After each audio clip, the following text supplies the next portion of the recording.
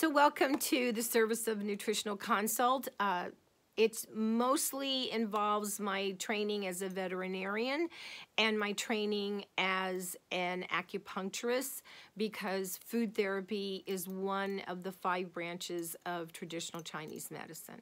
So what I try to do for your animal, if it's an animal, I try to combine as much as I can the knowledge of the Western with the Chinese and try to help you give your pet the best nutrition if they have chronic ear problems, allergies, that kind of thing. So that's what a nutritional consult entails.